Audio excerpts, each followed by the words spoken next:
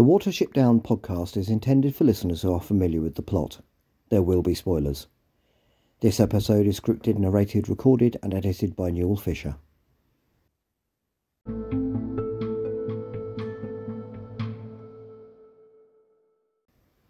Hello, and welcome to the Watership Down podcast episode 188, in which we will be looking at the first 10-minute segment of the fourth and last episode of the 2018 Netflix version of Watership Down. Once again, there is no borough keeping this week, so let's get straight into the last episode of the miniseries.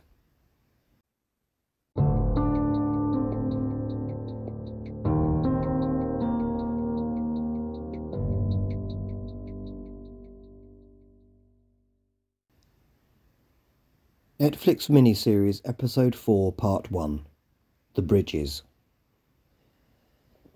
Part 1 of Episode 4, The Siege, runs from the beginning to 11 minutes 20, and the reverse timings are 50 minutes 10 to 38 minutes 50. The equivalent chapters from the book are chapters 34, General Woundwort, 38, The Thunder Breaks, 39, The Bridges, 40, The Way Back, and 43, The Great Patrol.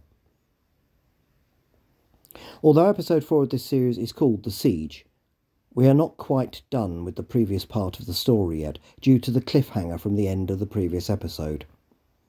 As a result, we might expect to find the action begin with Woundwort looming over Bigwig under Keyhar Bridge. But no. We first hear an old-fashioned film projector, and suddenly we are watching a section of the story filmed on old silent colour cinefilm with accompanying sad piano music. The following action is coded for the viewer as having happened a long time ago, at least for a rabbit. We see a group of 3 adult rabbits and a young rabbit approaching a cottage garden. The adult in charge speaks to the young rabbit and he nods. He has clearly been told to hang back. The 3 adults move forward and tuck into some huge cabbages. The leader looks back at the young rabbit occasionally to check he is okay. He looks from side to side for any danger, and then spots a fox creeping up on them. The young rabbit freezes in terror. He looks to the leader, trying to say something. The leader looks at him, sees the panic in his eyes, turns, and is taken by the fox. The young rabbit bolts, followed by the fox, and makes it back to the nearby warren. The fox starts attacking rabbits there as well. The young rabbit keeps running through the chaos, eventually hiding amongst undergrowth, but the fox has found him. It slashes viciously at his left eye, badly injuring it. We hear the cinefilm run out. After brief titles, we are back under Keyhar Bridge in the rain and thunder. The camera zooms out from Woundwort's ruined left eye. The young rabbit of the previous sequence was the young Woundwort. The leader was probably his mother. It turns out we have had a glimpse of the trauma from his early life that has made him what he is. Not that it is any excuse. And for the first time, we have seen an origin story for his injured left eye, a convention that began with the 1978 film and has been followed ever since. As the camera pulls back, Woundwort is breathing heavily.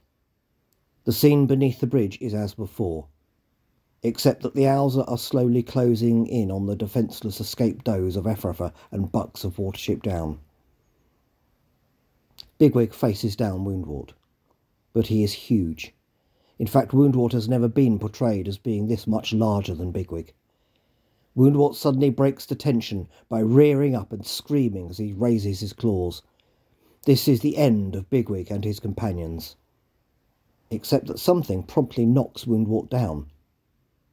It flies under the bridge and comes around for another pass. It is, of course, Keyhar, who has returned from the Peak Vater just in time and somehow has managed to find exactly where he is needed. We are treated to a fantastic shot of him flying in slow motion, the rain streaming from his wings as he attacks again. This is surely one of this version of Watership Down's most visually impressive moments.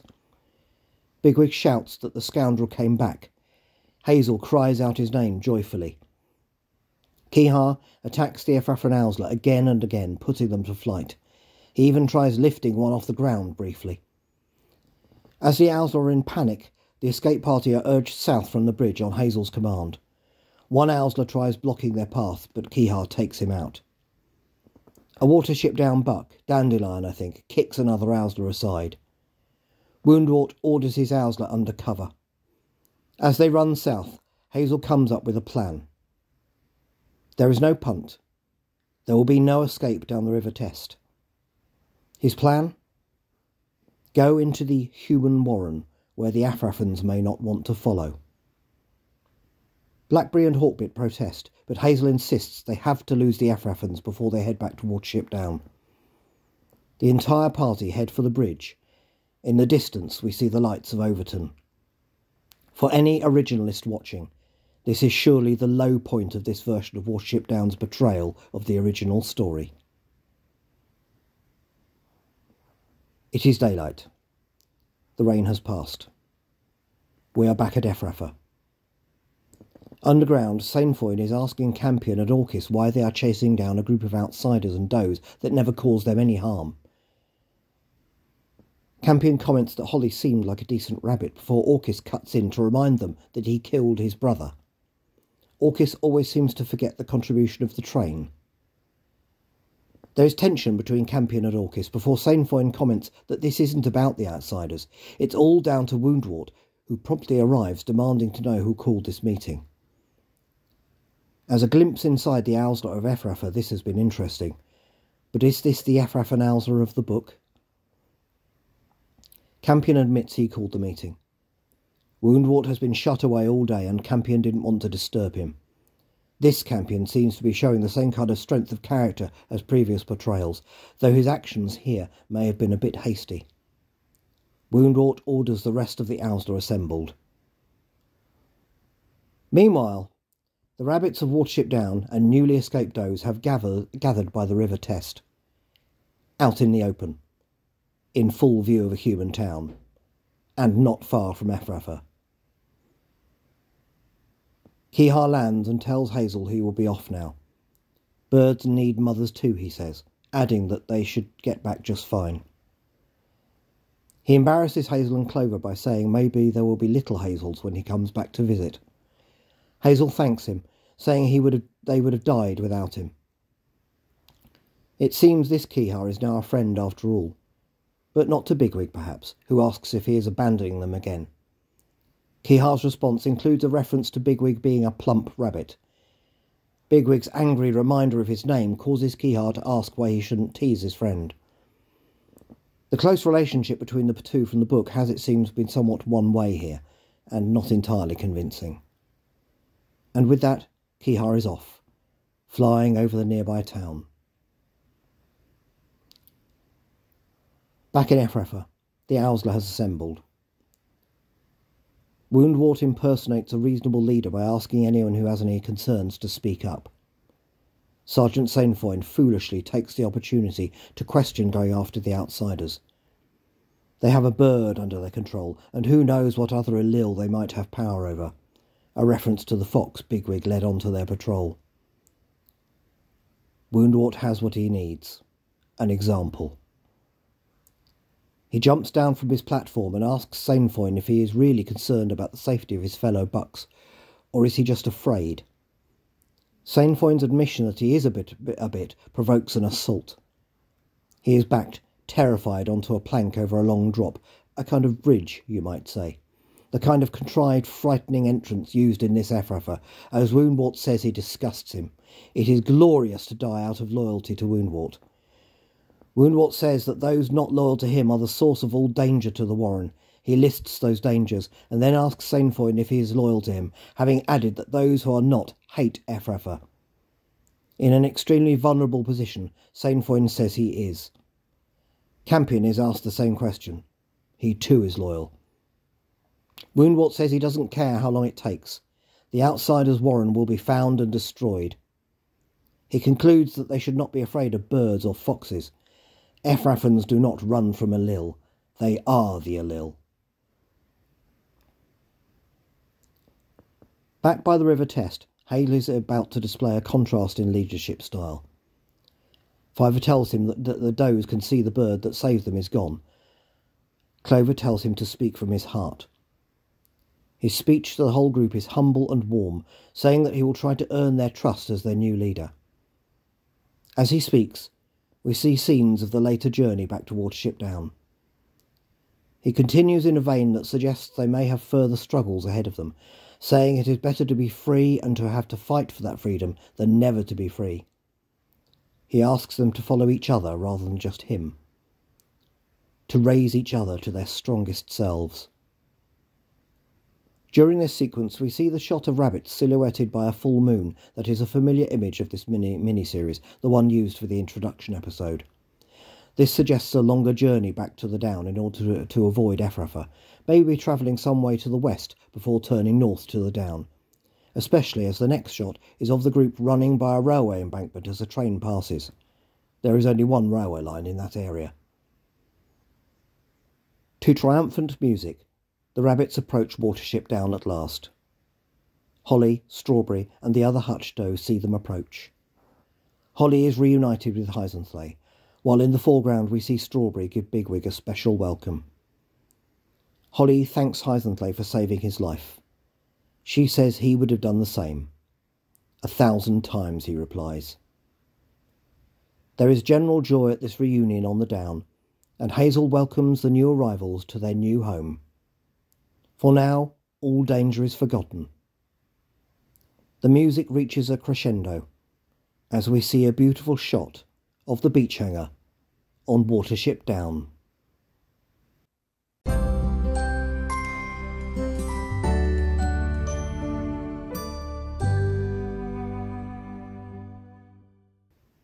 Comparison with the book. This section of the miniseries includes a version of the discussions in Ephrafa about what to do now that is far more confrontational than the equivalent in the book, where there is no dissent from what Woundwort wants to do. But that difference from the book is not where my attention is focused. Far from it. I decided to name this episode after a part of the story that simply does not happen in this version of Watership Down, though bridges do feature in a roundabout way.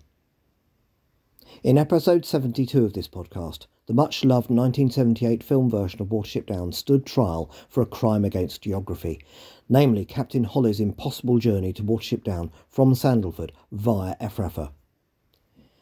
There have been no full trials since, though further crimes have been identified. In particular, the misappropriation of luring a dog onto the Down just to get rid of some sheep that occurred in Season 2 of the TV series in 2000. This was covered in episode 149. And now we come to the latest crime against Watership Down. The loss of the entire escape down the River Test. If you recall the first encounter with a river in this miniseries, covered in episode 173, the Sandalford Owsler turn up on the bank of the Enbourne and pursue our heroes along the bank until they manage to reach the other side. This was the first significant departure from the original story, and it undermined it a great deal. Because in the original book, the whole point of floating on objects to cross water was that most rabbits found it incomprehensible, allowing intelligent rabbits such as Blackberry to use it as a trick. But the chase along the Enbourne completely undermines that in order to provide a modern Netflix audience with a cheap thrill early on in the story. By doing so, it makes the use of a punt to get away from the Ephraffans pointless, as they would have simply followed it along what is actually a quite slow-moving river, though, having said that, we are somehow expected to believe that the rabbits of Watership Down are completely safe from the Ephraffans while they are at the river. The same Ephraffans who seem perfectly willing to travel far further in the story's final act, which makes absolutely no sense whatsoever. So basically, a key moment in the story was apparently sacrificed for a cheap thrill earlier on in the story. And the courage of the Ephraffans, which is undeniable despite their cruel nature under Woundwort, has been rendered completely inconsistent. I find that unforgivable. No trial. This time there will be summary justice. The Netflix miniseries of Watership Down is guilty of an unforgivable abuse of storyline, with a lesser charge of abuse of Owsler. When I first watched this series, this was when I think my jaw hit the floor the most. Disappointed really does not cover what I felt at the time. The appropriate word, perhaps, is betrayed. Sorry to be so negative on this occasion, but this moment has been coming for some time, and when I decided that I would cover the Netflix series, I also decided I would not hold back over this section of the story. The original, beloved novel deserves no less.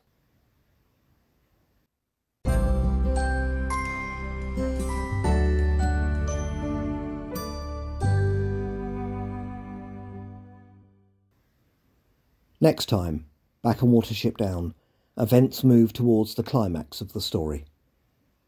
And the miniseries redeems itself. A bit.